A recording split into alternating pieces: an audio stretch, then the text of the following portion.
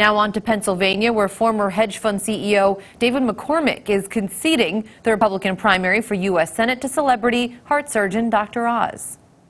It's now clear to me, with the recount largely complete, that we have a nominee.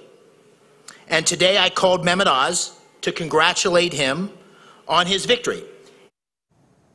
McCormick says the ongoing statewide recount of that primary race would not give him enough votes to make up the deficit.